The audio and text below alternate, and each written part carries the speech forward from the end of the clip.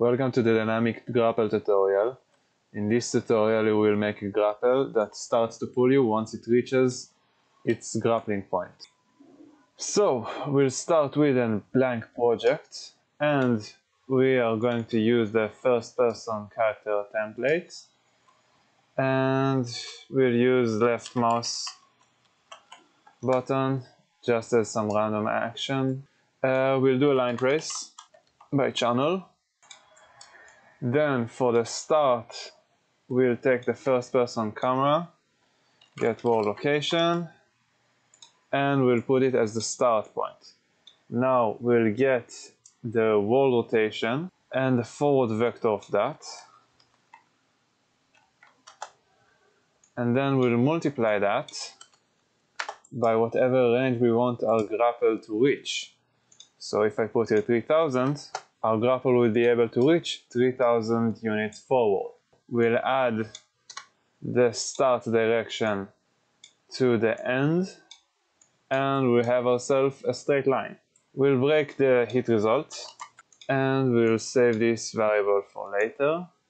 We'll call it did grapple hit. We need the impact point. We'll promote that to a variable and call it grapple impact point. And then we'll use select. And we'll select between two vectors. Use the grapple hit as our index. And if the grapple did hit, we're going to use the impact point. If it didn't, we're going to use the trace end. So we'll send the grapple just randomly to the air. Now we'll do something a little different. We'll add a cable. That will be our grapple. Call it grapple cable. And we'll have its number segments to be 1. And we'll set it somewhere below the camera. Now the visibility for it should be off. Next up, we're going to close all of this and collapse it, and we'll call that line trace. Now inside this, we'll organize it a little bit. We're going to add grapple reach segment. This will set the grapple cable visibility on. Set it to on. And we'll collapse all of this again so we'll have more space. Called grapple reach. Now here, we're going to add a timeline. It doesn't matter what it's called. And we'll add a track. Float track. Also doesn't matter really.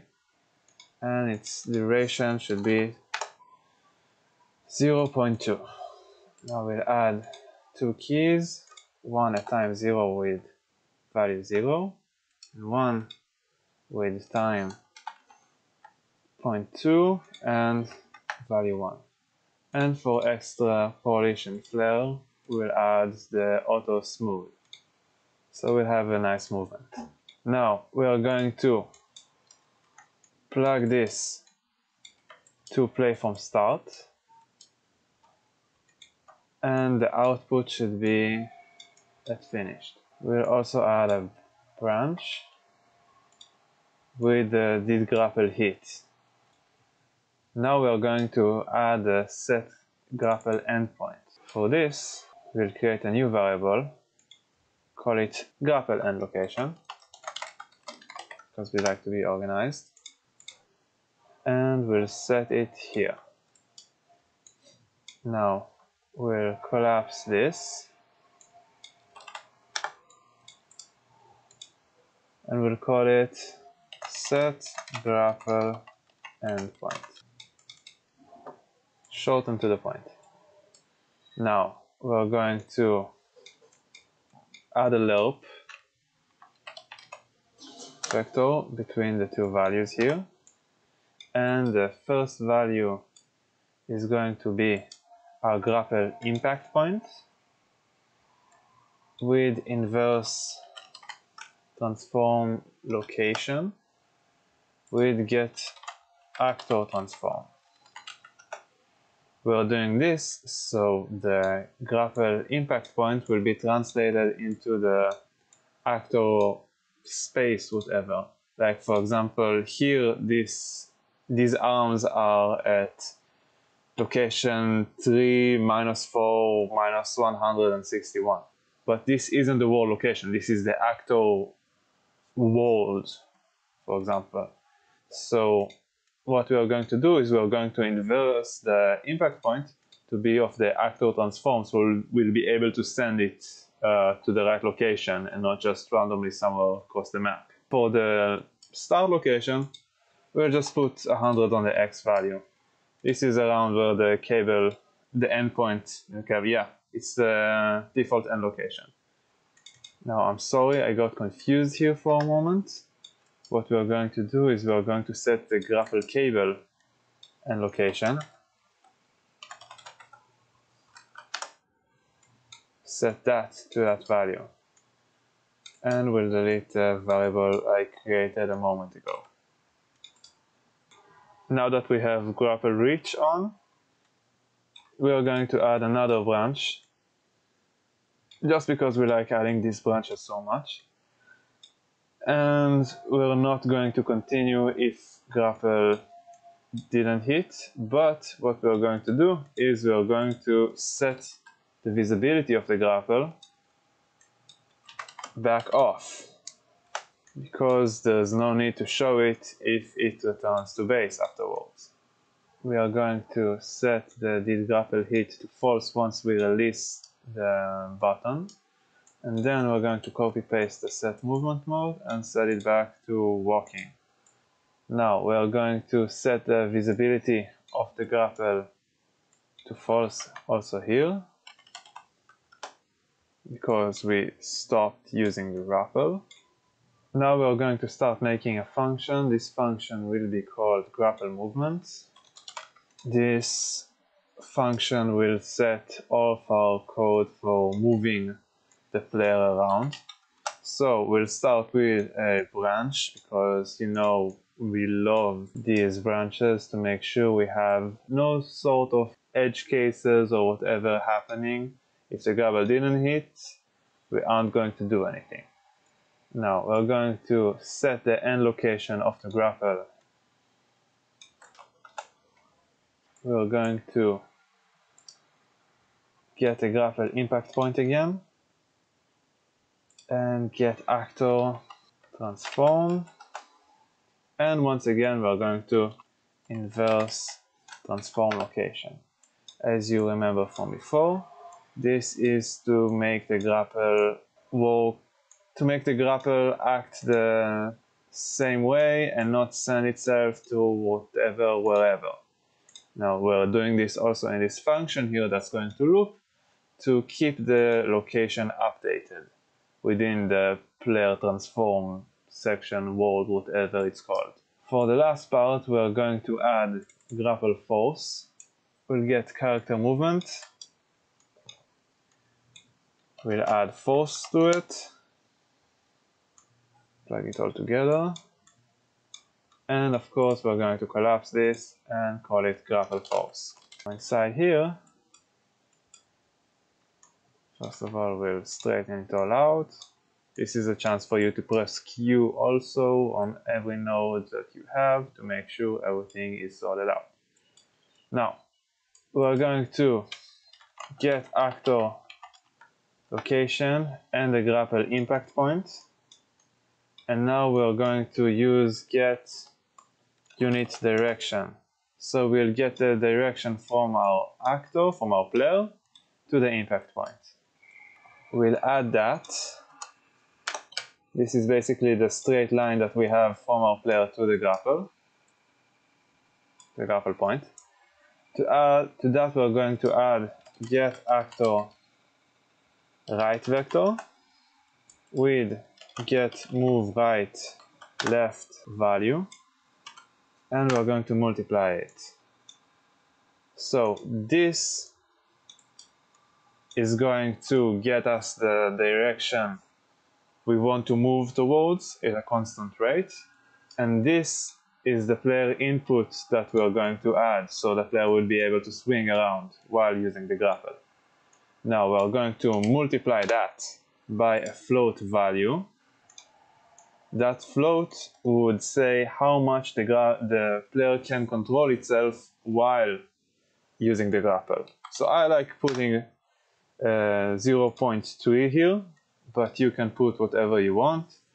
As far as I know, this goes from 0 to 1. Anything beyond that will make some funky results, but it's for you to experiment. Now, we're going to promote this to a local variable called grapple player control.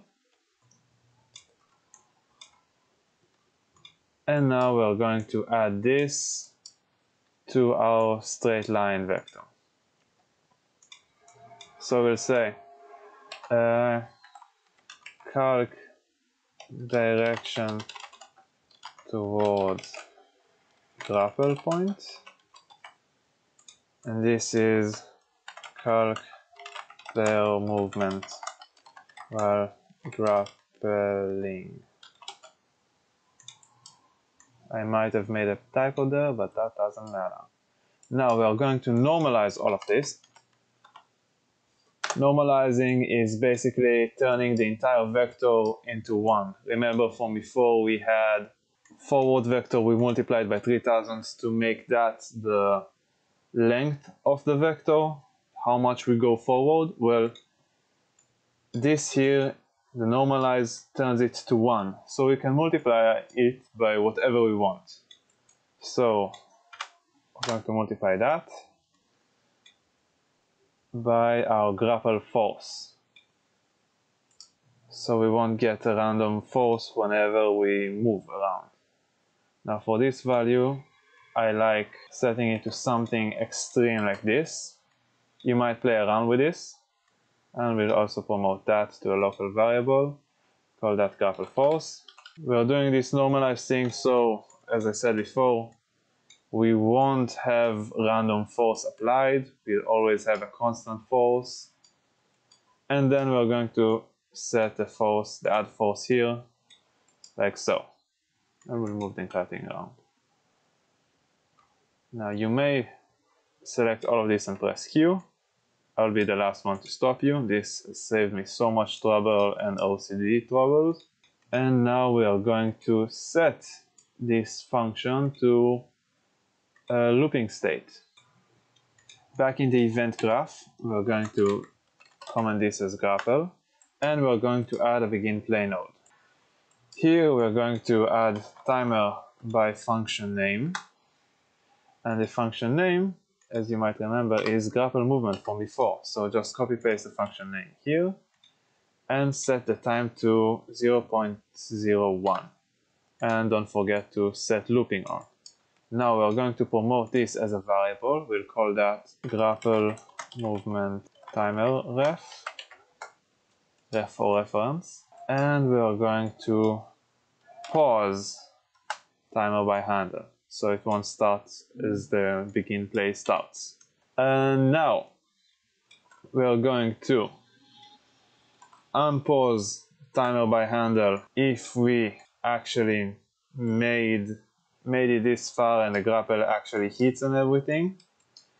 And we are going to pause timer by handle if we stop grappling. Now, if you followed my tutorial exactly, your end result should be like so. You send it, if it touches something, you actually get to it, and if it doesn't, it just goes in the air and goes back. Now, this isn't actually a projectile. We test it first with a line trace, and then we actually play the animation according to the line trace. There is no physics involved here, just a simple line trace and its results. Now, if you wanna change the material of this cable, like I did in my demonstration from before, all you need to do is go to the grapple cable, and we're going to add a material wherever, call it emissive, put it on here. Now we're going to just add a yellow color here. I press 3 and then mouse click, left mouse click to open that. Then multiply, let's just say 10. And we set that in the emissive color. And now we have this material on. And you can swing around freely, do whatever you want. Congratulations, you made a grapple. I forgot to mention, but this new asset that we just made in the tutorial will also be available in my GitHub in the description, so you'll be able to play around with it. See ya!